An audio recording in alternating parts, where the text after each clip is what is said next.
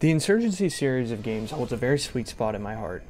One of the oldest videos on this channel is a clip of me launching myself on the original game with an RPG. Obviously, being a fan of the first, I practically leapt out of my seat to get a hold of Sandstorm when it came out 5 years ago. Although the game is just as meme-filled as its predecessor, there still lies a very serious and gritty military game beyond said memes. What's going on, guys? It's Poet, and today we're going to cover a game series that I probably should have covered a long time ago, Insurgency Sandstorm.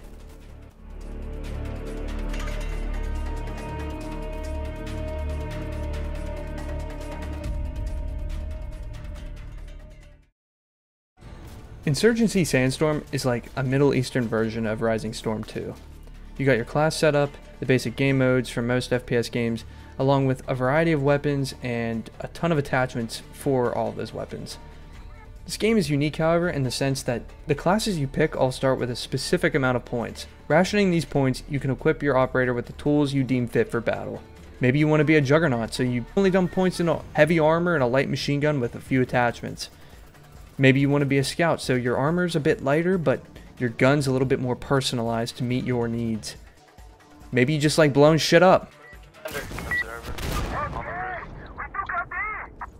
More power to you. The system is unique because it encourages player diversity and makes the player think about what they rationally need in the fight ahead.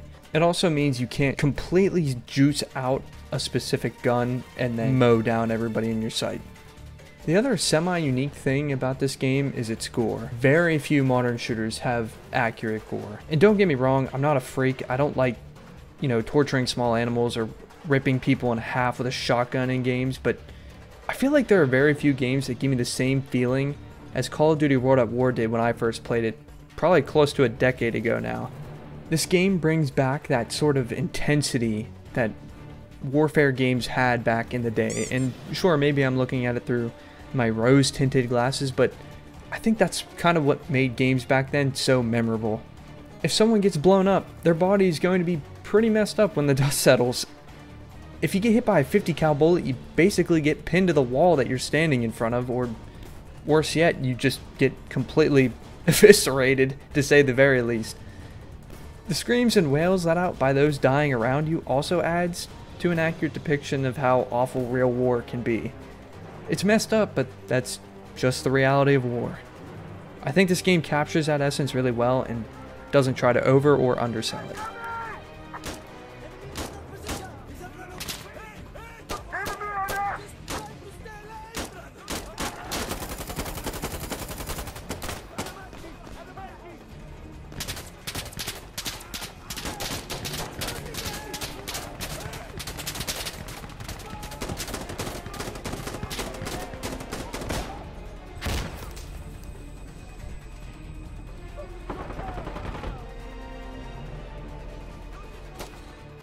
Beyond the mechanics and details of the game, it's just stupid fun. Much like I said in the Rising Storm 2 video, it's a nice game to just hop on and have some mindless shooter game experiences. A lot of the community, although it's just as small as Rising Storm 2, will vouch for this game, and honestly, the community adds to the game. There's a good mix of PvE and PvP in the game, so you can get, either of the game modes that you're in the mood for at any time, and the devs still put out average amounts of content as well as like little events that they run every once in a while. It's nice that, they're still dedicated to what they made. On top of all this, the game goes on sale pretty commonly, and honestly, it's worth snagging for that discounted price. I think usually it's like 30 USD, just base price, and then when it's on sale, it usually goes down to like 15 or maybe like 18, somewhere in that range, depending on the sale. I encourage you give it a shot if you haven't tried it already, and if you do already own the game and you haven't played it in a while, maybe pick it back up. It's just a stupid fun game to screw around on. I know sometimes I just get on here and just kind of screw around and do whatever I feel like doing, just turn on music, and I don't know, it gives me the same kind of satisfaction that like Call of Duty and Rising Storm gives me, where I can just kind of hop on and mindlessly shoot things. That's all I've got for this one though, guys.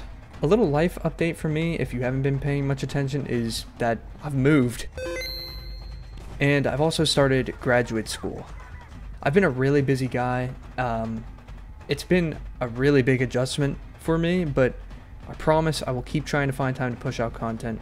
I've had a blast making the last couple videos, especially my last one, which people really enjoyed, much to my relief and surprise, and it's got me feeling like I'm on top of the world, and I know it's thanks to you guys. So again, thank you for everything. I'm very blessed that you guys watch my stuff and enjoy it.